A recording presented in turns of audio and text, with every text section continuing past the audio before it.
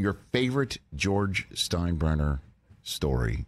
Oh, God. Reggie Jackson. What do you have for me there? George M. Steinbrenner III. What do you got for me? I have, I got a couple, and George was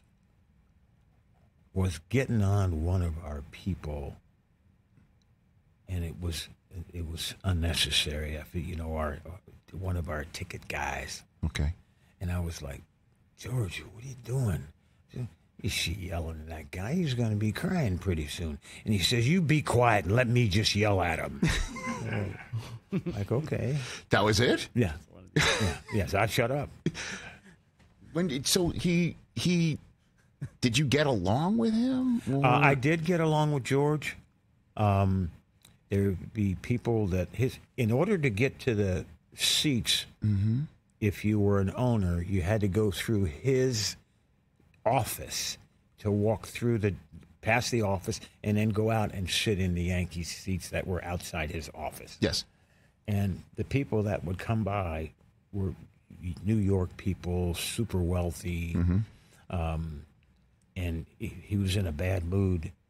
People would come by, and he would say, so they could hear him, who are they?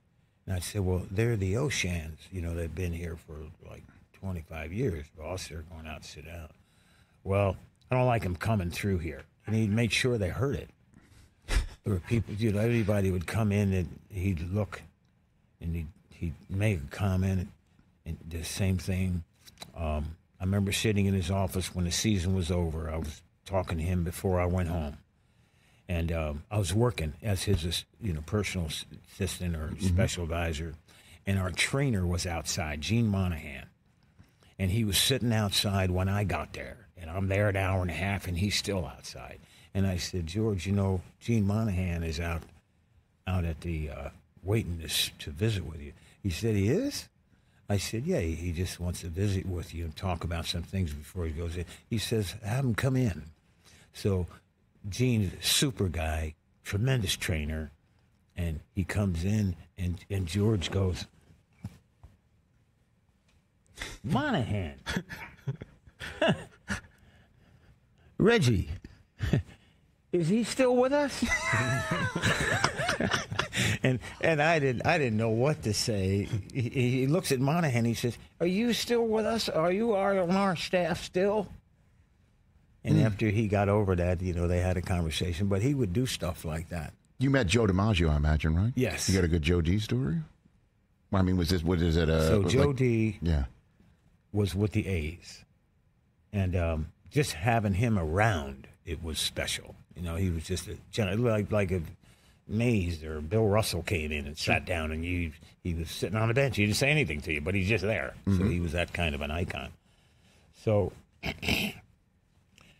I see Joe after I'm retired, and we're going to an autograph show. And at the time, for autograph shows, Joe got $250,000 and he didn't come. So we're going to an autograph show in Chicago. We're in the same cab. And so a beggar comes up to the cab, and the cab driver stops. Joe turns to me and says, "Get the cabbie, will you, Reggie?" I said, "Sure." So we get outside, and we walk by the beggar, and he says, "Reggie, give that guy 20, will you?" And I was like, "Sure." I was going to get about 20 grand. Joe's getting 200, and I'm tipping the people for him. That's how. So wait a minute. You and Joe DiMaggio were in a cab together in Chicago going to a signing show? He was frugal. Yeah. I picked that up. I got that. To say that. Joe DiMaggio gets to be frugal, not cheap. Catch the Rich Eisen Show every single day on the Roku channel, 12 to 3 Eastern, for free.